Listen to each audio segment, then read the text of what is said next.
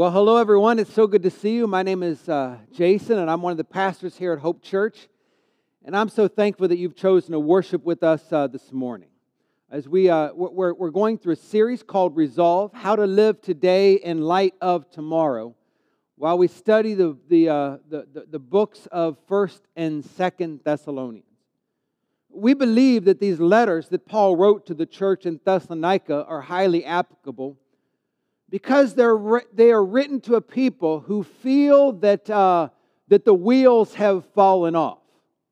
You may not directly relate to what they're going through, but you know what it's like you know what it feels like when it feels like all the wheels have fallen off. Things seem to be going good, and then they go from bad to worse, and not only do you lose one wheel, you lose them all at the same time. Sometimes that's the way life is.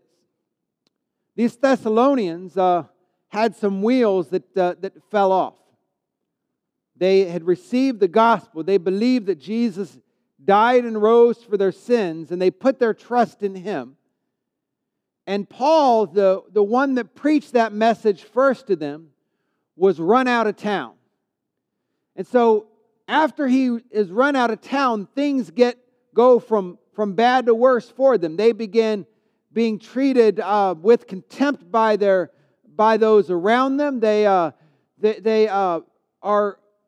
told that Paul has forgotten about them or has ran out on them, that Paul was a coward. They had begun to feel that God had forgotten about them. In fact, so much so that there was a rumor in the city that Jesus had returned and had forgotten about them.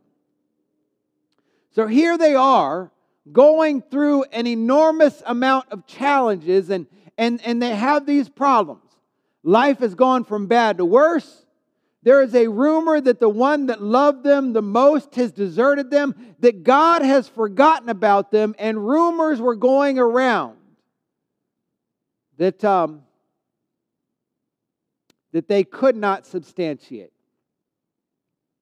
or they couldn't challenge, I guess is a better way to say it. In the midst of all that, Paul writes them a letter.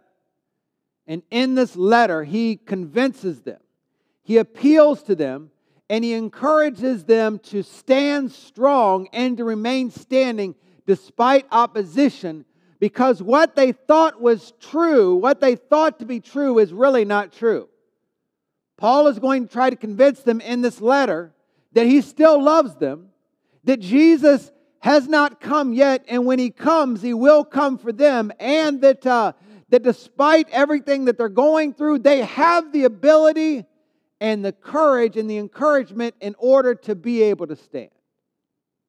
And so when all the wheels fall off, Paul tells them to keep going. We're only going to look at a few verses this morning, but listen to these verses as Paul convinces them that they can still keep standing when they face opposition. In chapter 2, beginning in verse 13, Paul says this. He says, "But we ought to always give thanks to God for you, brothers, beloved by the Lord, because God shows you as the first fruits to be saved through sanctification by the Spirit and belief in the truth. To this He called you through our gospel, so that you may obtain the glory of our Lord Jesus Christ. So then, brothers, stand firm and hold to the traditions that you were taught by us, either by our spoken word or by our letter." And then he prays. "Now may the Lord Jesus Christ Himself and God our Father, who loved us and gave us eternal comfort and hope through grace, comfort your hearts and establish them in every good work and word." Father, would you be with us this morning? Would you be with us as we face the challenges of life, and as many face the challenges of faith? Would you give us the ability and the encouragement to stand despite whatever we're going through? Father, we love you and we thank you. In the name of Jesus, our Lord and our Savior. Amen. Well, as we mentioned, Paul in these few verses here reminds us of all we really need to know in order to overcome or to endure the opposition that you and I face in life and in faith. He grounds it in three things. He tries to give them encouragement in three areas. The first has to do with their identity. Paul reminds them that God has chosen them. Let me read you how he says it in verse 13. But we ought always to give thanks to God for you, brothers, beloved by the Lord, because He chose you as the firstfruits to be saved. Paul is saying here that you have confidence not because you've made this great choice to follow God. You ought to have confidence because before you made the choice to follow God, God made the choice to save you. He says it very clear in these verses. It says because God chose you as the firstfruits to be saved. There's different ways that phrase firstfruits is interpreted. In the Greek, it reads something similar to SRK, basically in the beginning or beforehand or before other things. First of all, some people would say that refers to the Thessalonians being chosen first. They're sort of the first fruits of other fruit that would come later. That God chose them in the beginning to be the first ones to be saved. Other people would say that it refers to God choosing them not in the beginning of those to be saved, but in the beginning, before they made a choice to follow God, God made the choice that they would follow Him. Now, however you translate that, however you interpret that, however you look at that, we notice this. That before the confidence of these believers, that they have the confidence to know that their security with God was not because they chose God, but because beforehand He chose them. And that gives me great confidence. Do you know why? Because one thing I've noticed is throughout life, you and I make a whole lot of bad choices, don't we? I was just thinking earlier today, it doesn't change with age, does it? I've sort of noticed if I get injured, it's for one of two reasons. When I was young, I was foolish enough to think I was grown. Now that I'm grown, I'm foolish enough to think that I'm young. Isn't that how we make choices? When we're young, we make foolish choices because we think our mind is more mature than it really is. And when we're older, we make foolish choices because we think our body is younger than it really is. Whatever it is, you and I go through life. Sometimes we may make some good choices, but you and I go through life making a series of bad choices. You know what? According to this, these believers should have great comfort and encouragement because God chose them. The security of the relationship is in the choice of God, not in their choice. And that gives me great comfort. Let me show you a little bit about the choice of God. Number one, it's based in love. It says here, we ought to always give thanks to you, brothers, beloved by the Lord. God loved them, and because He loved them, He chose them. The security is in the choice of Christ, but it's also in the love of Christ. And then he describes it here. He says, brothers loved by God, He chose you as the firstfruits to be saved through sanctification by the Spirit and the belief in truth. Let me just explain what that word sanctification means. It basically means that God, after He chose them, He changed them. That their behavior began to change because God had chosen them and because they followed Christ. Now watch this. God did not choose them because they changed their behavior. Rather, they changed their behavior because God had chosen them. They didn't have, that sounds harsh, but here's the thing. They didn't have the ability to change their own behavior in their own power. They needed to do it by the power of the Holy Spirit. Sometimes you and I want to change our behavior, but we don't have the power or the ability to do so. We need God to change it for us. Now, yes, there's some effort involved in our part, which we'll talk about in a second. But ultimately, it says here that they are sanctified, they are changed, they are set apart because of the work of Christ, the love of Christ, and the call of Christ. In the Old Testament, God says that He will give His people. He said in Old Testament, the prophet says that people have a heart of flesh, but God is going to take their heart of. In Old Testament, Jeremiah says that God's people have a heart of stone. But God is going to remove that heart of stone and give them a heart of flesh. And when He gives them a heart of flesh, when He gives them a new heart, they're able to respond in the right way. You and I can't follow God or please God until our heart has been changed. It's not that we please God and do good things and then God changes our heart. It is that God changes our heart.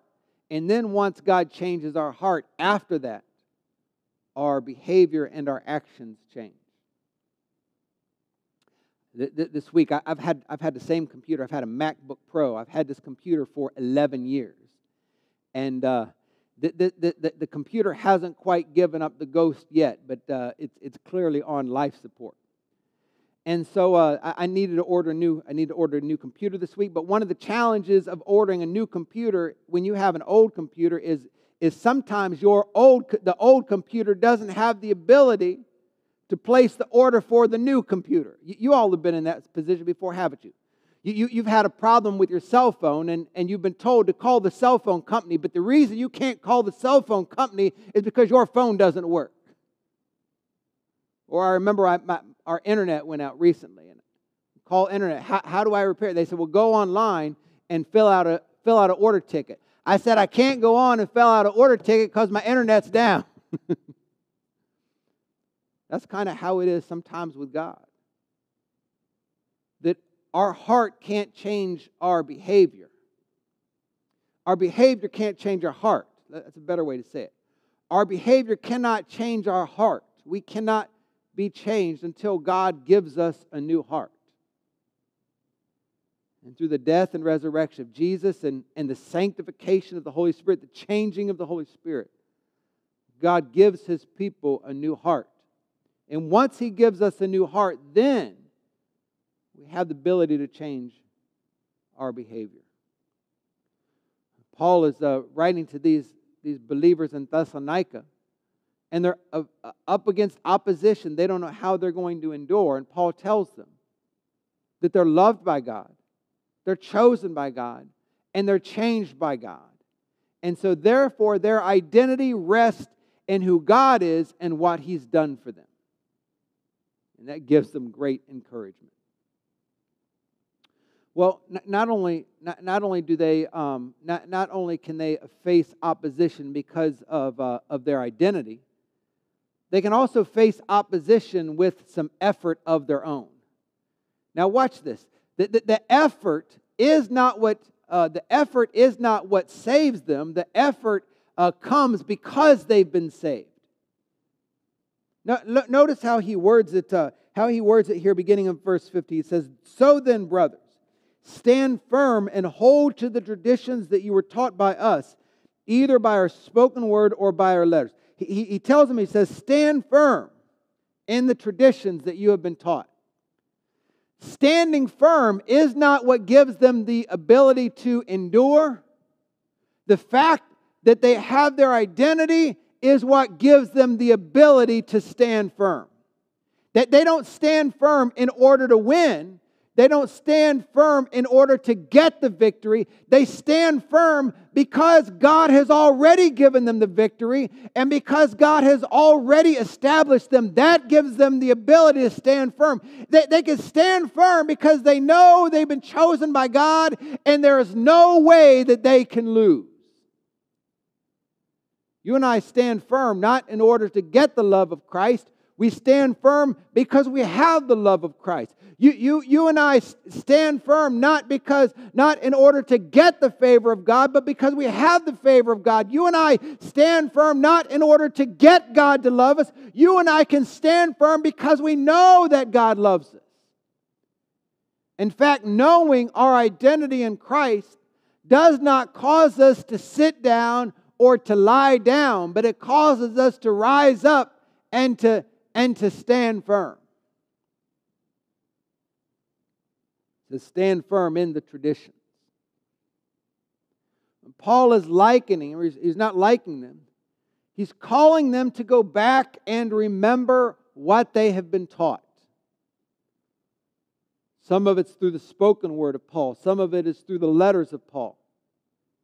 Some of it is through the history of Israel that we see in the Old Testament.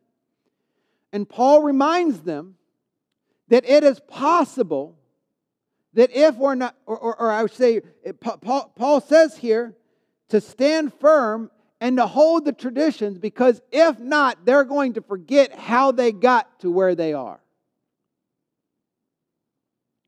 One of my mentors, Dr. Jeffrey Authors, says that people need to be reminded as much as they need to be taught. I think that's true throughout life.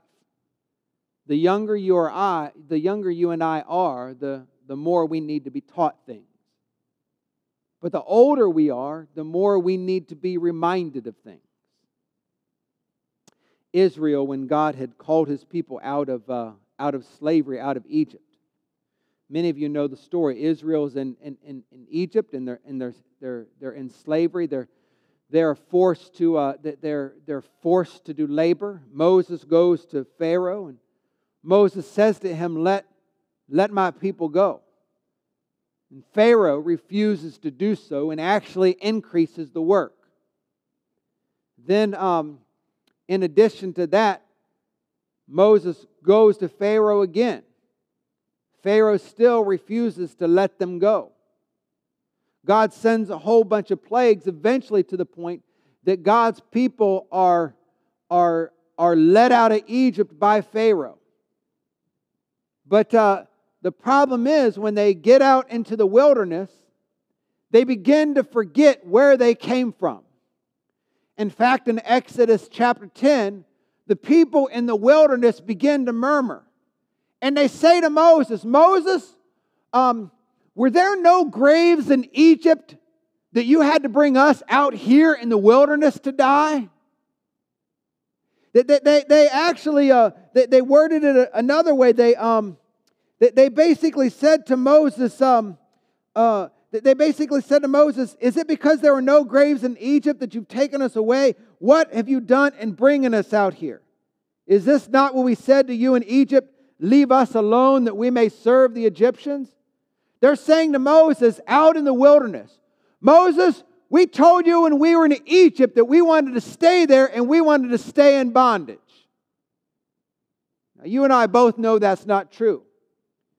But the problem is sometimes when you and I walk through the wilderness of life, we can forget what God has brought us from.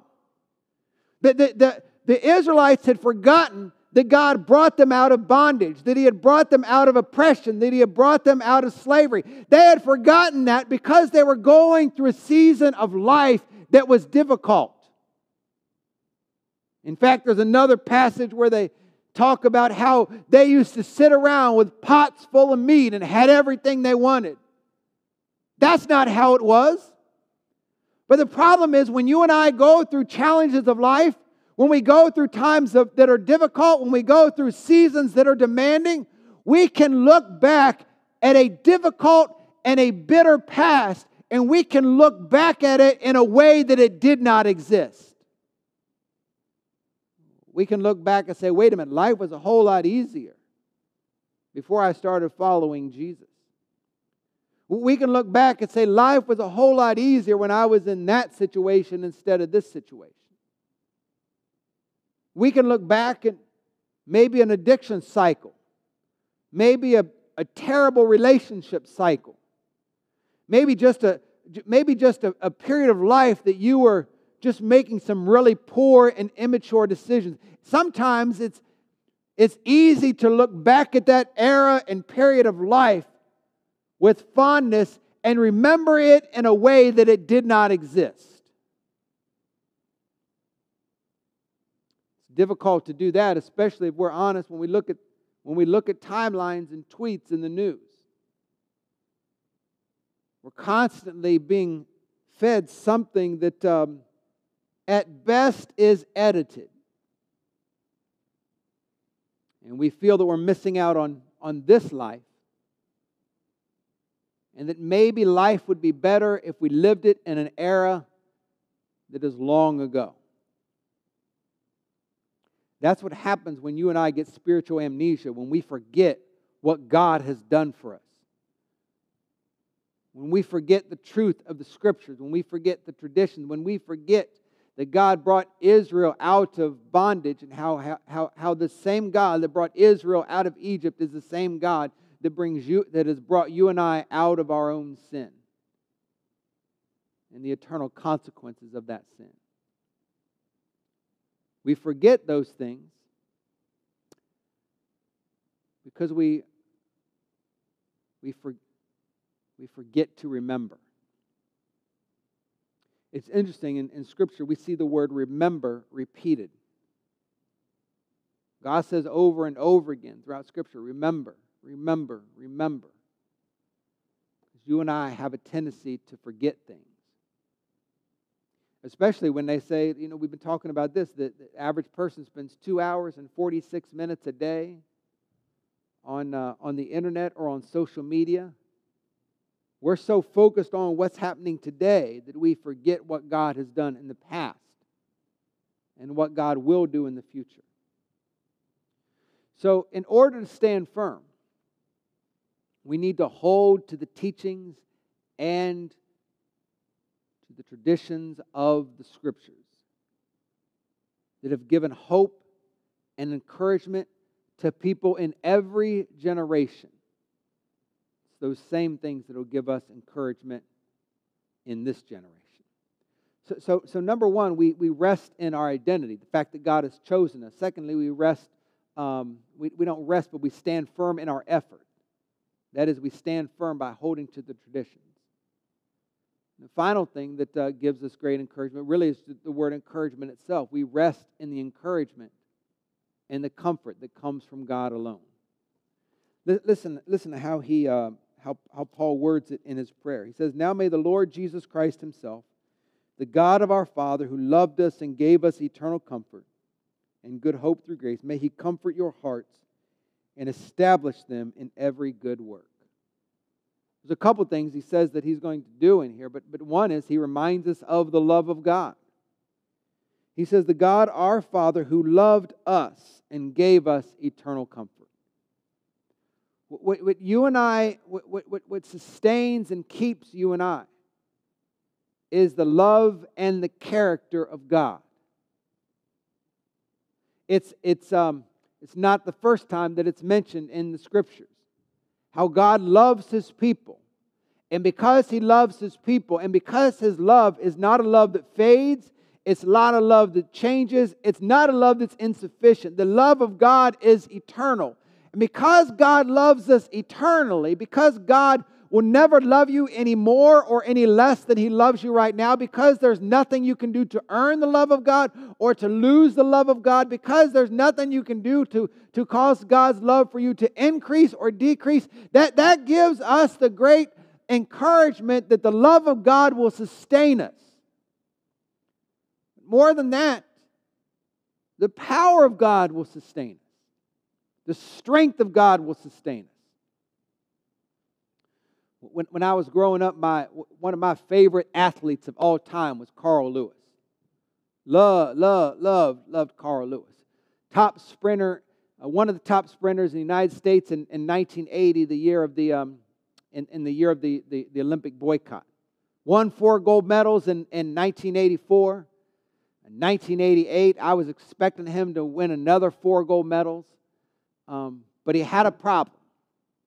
The problem is, in the 100-meter dash, he lost to a Canadian named Ben Johnson.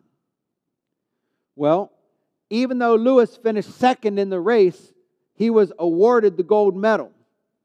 And the reason he was awarded the gold medal is it was found out that Ben Johnson had cheated in the race, that Ben Johnson was using steroids that gave him an advantage. These steroids gave him an advantage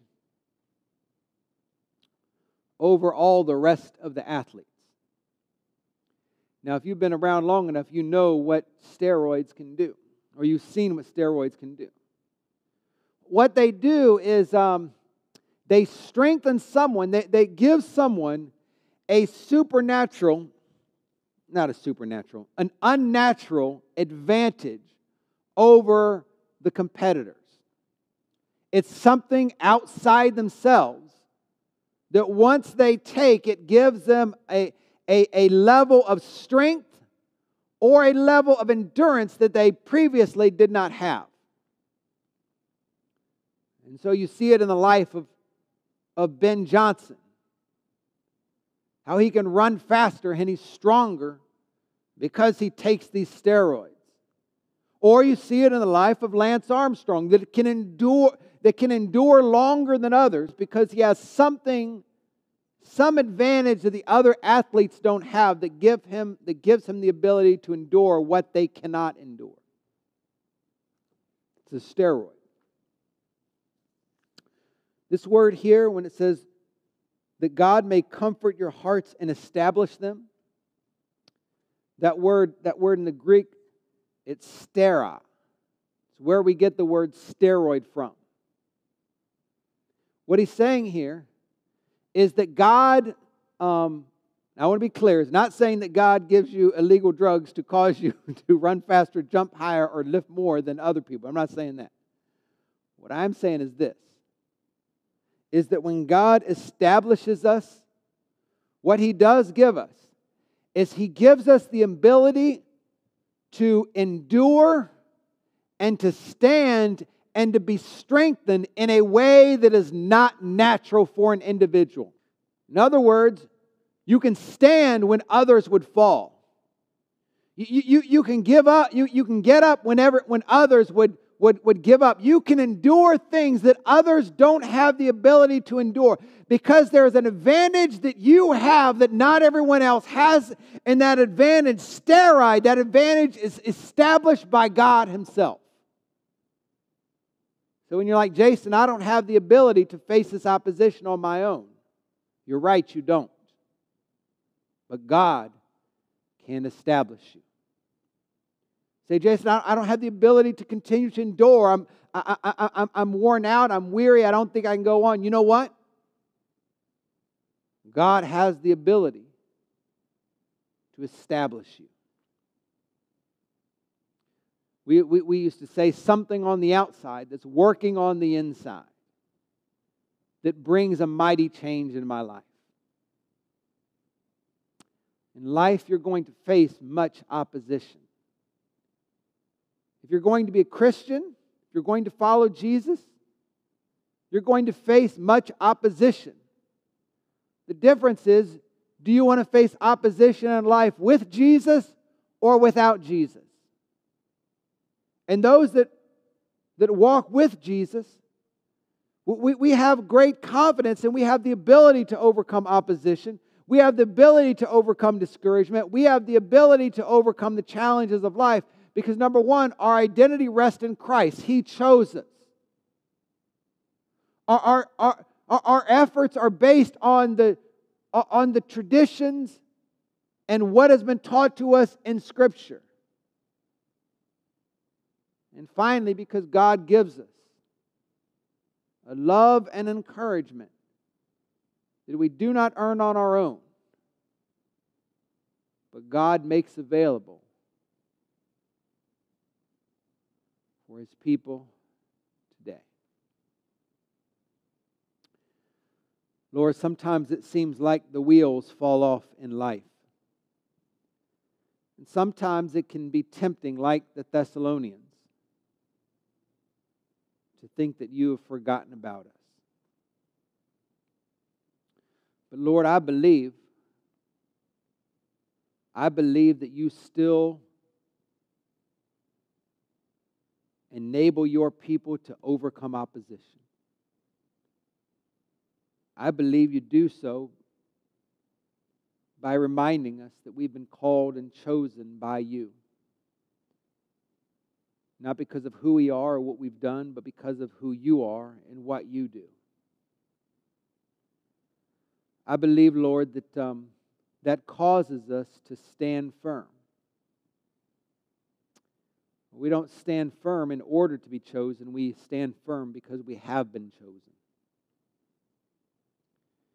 And Lord, I believe that based on your love, that you give us a comfort and an encouragement that is not available to all people, but you give to your children.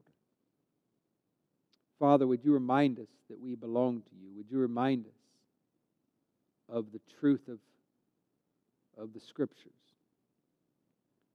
And would you give us the comfort and the endurance that only you can give? Father, we love you in the name of Jesus, our Savior. Amen. Well, I want to thank you once again for being with us today at our Hope Online service. I'm so glad that you're part of the Hope family. I know some of us are worshiping on campus this morning. I know some of us are watching online. I'm just so glad that you've chosen to be with us and to worship the Lord with us.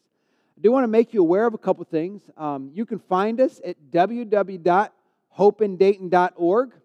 While you're there, you can give of your tithes and your gifts and your offerings. You can also do that through our PushPay app or through our text to give, or of course you can mail your cash and check here to our Wilmington Pk location. Also want to let you know, you should have a connection card. I believe underneath the screen, if you have a connection card, we encourage you to fill that out. And we also encourage you to subscribe. Hit the subscribe link, and if you do that, you'll be able to stay more connected to us. Check this out. If you reach out to us, if you for the first time you fill out a connection card, you let us know who you are. You let us know how we can serve you. Just let us know who you are. We would love to send you a gift. All right, but we don't know who to send it to or where to send it to. So if you're watching this today, let us know who you are by filling out the connection card. Or by emailing us and letting us know. If this is your first time, we'd love to send you a gift from us. Promise you, nobody's going to knock on your door, but we just want to send you something. Also, I was mentioning about giving a moment ago. During this month, we're doing a scholarship drive, and one of the things I'm so thankful for the last several years, and even this year, is Hope has helped put people through college, and we want to encourage our college students, both our students just coming out of high school and some people going to college later in life. We want to make these scholarships available. And whatever you give to our scholarship fund will go 100% will go directly to our students. And so when you mail in your cash or check, you can designate a portion of that. Just let us know what portion of that you want designated to the scholarship fund. And if you use our PushPay app or you give online, there should be a line item there that'll say scholarship or scholarship fund. And we encourage you to do that. So we hope that your April is ending well. We're so thankful. Turning the corner. Earlier this week we had snow, so hopefully that's behind us for the rest of the spring. But we'd love to see you. Please let us know how you're doing. You can find us online, as we said, at hopeindayton.org. Or if you feel comfortable and your doctor's ready for you to be out, we'd love to see you part of our Wilmington Pk family. So have a great week. Lord bless. Stay standing, and we'll see you next Sunday. Thank you. Lord bless. Bye.